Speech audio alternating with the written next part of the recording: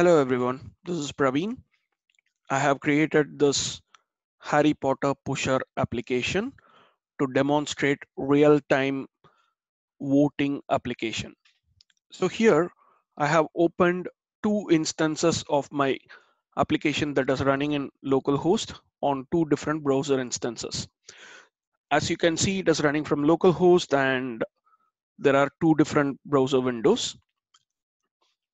The main reason for this video is I'm going to show you how the real-time application update works. So on the first window, what I'm gonna do is I'm gonna vote for the Gryffindor house by clicking on the vote button after selecting the Gryffindor option. The moment I click on the vote button, you can see that all the windows that show this application gets updated almost instantly. This is called as a real-time application.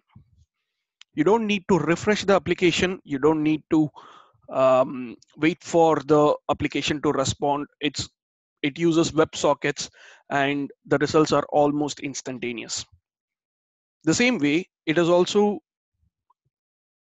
bidirectional.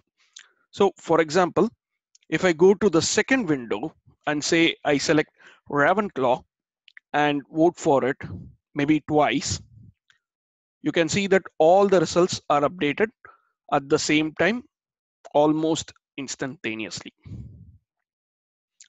Since I'm running from localhost and I'm on a good network, pretty decent network, the updates are really quick. So this is what I wanted to demonstrate in this video. And so you're here. Thank you.